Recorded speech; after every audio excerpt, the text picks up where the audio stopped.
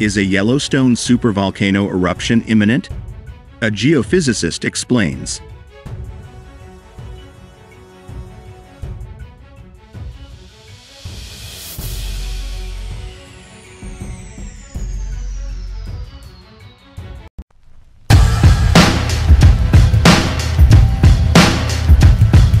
POCATELLO, Idaho. After the largest ever recorded hydrothermal vent erupted in Yellowstone National Park last month, many are wondering if a supervolcano eruption is imminent. In short, experts say the answer is no. To find out why, as well as what the real warning signs are, EastIdahoNews.com spoke with Michael Poland, a research geophysicist at the Cascades Volcano Observatory and current scientist at the Yellowstone Volcano Observatory. The Biscuit Basin explosion could be the kind of thing that happens every decade or so on average.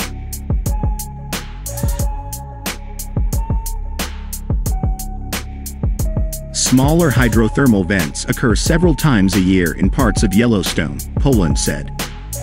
On July 23, a hydrothermal vent erupted in Biscuit Basin, a popular and heavily visited part of Yellowstone National Park.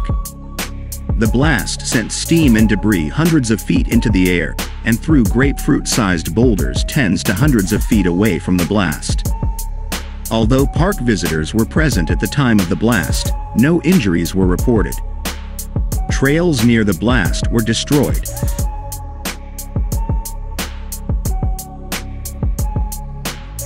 Most of the time, hydrothermal vents occur inland and are only noticed by hikers or geologists. The Biscuit Basin eruption occurred near a geyser basin that is heavily visited during the day.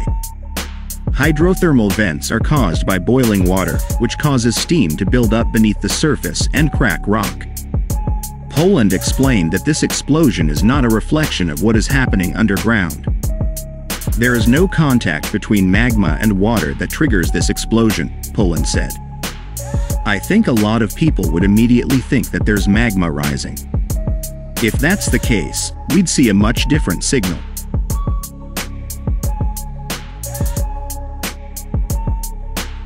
It's important to note that if Yellowstone erupts, it's not necessarily a super-eruption. The most common type of eruption, the last one happened 70,000 years ago, is a lava flow. Poland said it wouldn't look like the eruptions on TV. It's really thick, like a paste, and it's very large, Poland said. He described it as looking almost like a pile of debris moving across the landscape. Rather than deter people from visiting Yellowstone, Poland could see lava flows that would draw visitors. Because lava flows don't move at tremendous speeds, they can be observed by tourists from a safe distance.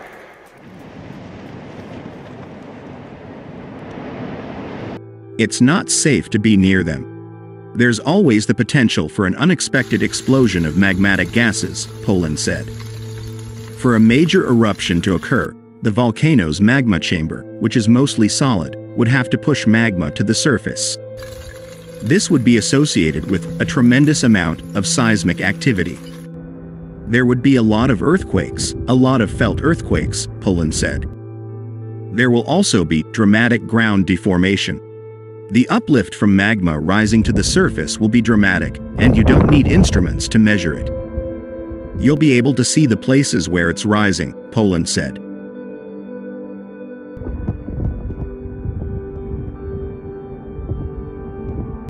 People will also be able to see gas emissions, and changes will occur throughout the park's geyser system. Poland assures us that Yellowstone is not going to erupt tomorrow because they haven't seen the warning signs. If the warning signs do occur, it will likely be years before it erupts.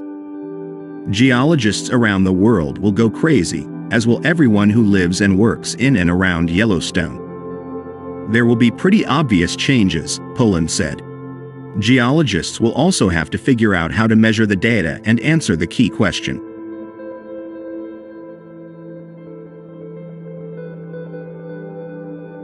Will it lead to an eruption?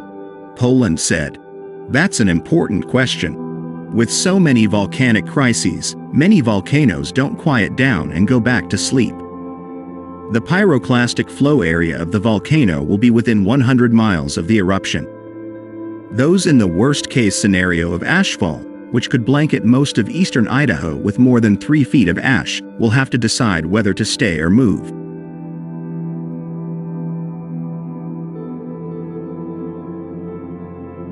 Poland said it's misleading to say Yellowstone is due to erupt, and that the claim is based on the park's last 3 explosive eruptions, which have been occurring at an average of 725,000 years apart. Somewhere along the line, someone decided that there was a 600,000-year gap between them, and since the last one was 631,000 years ago, we're overdue, Poland said. Poland said 3 eruptions is not enough data to determine the true average between events.